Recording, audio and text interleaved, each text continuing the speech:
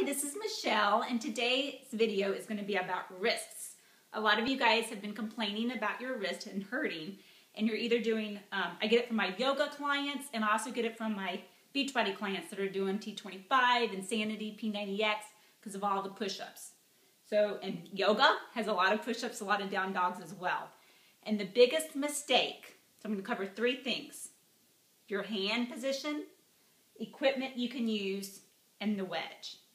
So the first one is your hand position and making sure that you are pressing through your entire palm area, your entire hand. The common mistake is that people only press through here, your pinky and right here.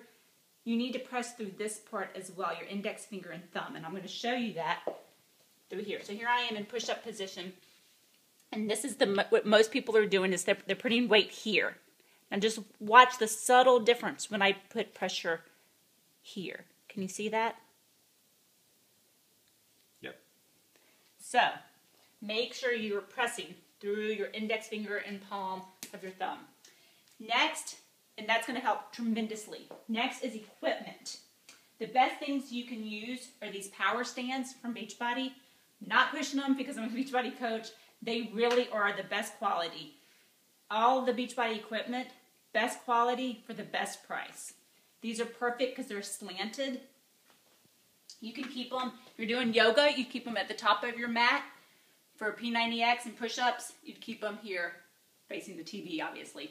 And you're just going to use them for, if you're doing your burpees, come up, do your burpee, and back. You're going to use them anytime you're in push-up or plank or down dog. And that's going to help take some of the pressure off your wrist. If you don't have these and you want to experiment, you can use your normal weights. There's 2 sets of normal weights here that I've used before I had my power stands. And the last one is a wedge. So look at my wrist. You see how that's parallel? It's totally flat. Some of you might not be able to do that. Your hand might be here at a slant. And that's okay. That's bone on bone. You're not going to change that. But that's going to cause wrist problems when you're trying to put all that pressure on it like that. So if your hand cannot go parallel, you need to invest in a wedge. I don't have one because I don't have wrist problems.